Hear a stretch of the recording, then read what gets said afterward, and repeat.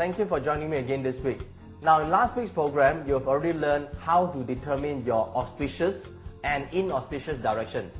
And we do that by finding out what's your life gua. Now, in case you have forgotten about last week's details, log on to my website, joeyyap.com, and then you can download some of the notes for last week's program. Now, it's very important that you catch up with this program so you know exactly what your auspicious and inauspicious directions are.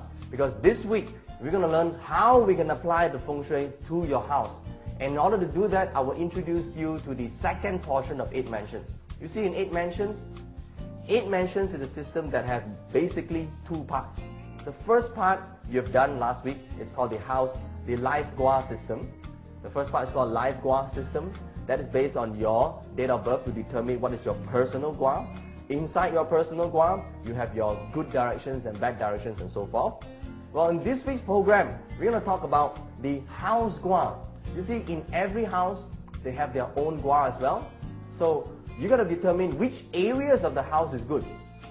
Surely, if you've done last week's program, you'll be thinking about, hey, if I'm East Group and my spouse is West Group, we're going to sleep in different rooms and different directions. How can that be Feng Shui? Well, that is the question we're going to answer today, because you cannot base your rooms based on your life gua.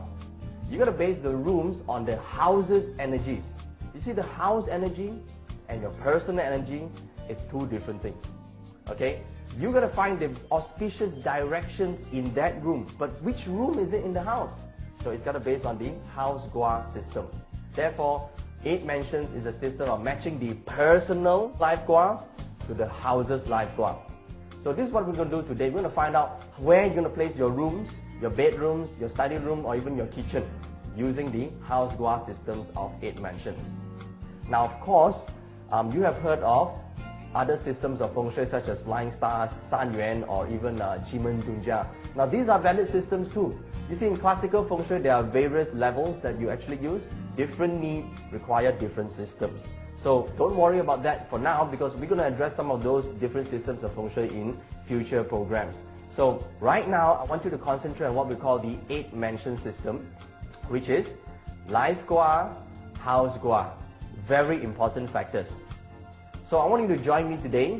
Take a pen, some note paper so you can take down some notes, and also log on to my website, joeyyap.com, to download some of the materials that we're going to discuss today. Now, in order to do the Feng Shui of your house, the first step is to determine the house gua. Now, how do we find out the house gua? Remember, in last week's program, you've already learned how to take a direction of the house. The house gua is determined by the sitting direction of the house. Now, of course, you may be wondering, what is the sitting of the house? Well, opposite the facing direction is the sitting of the house. Now, for each and every direction, there is a number.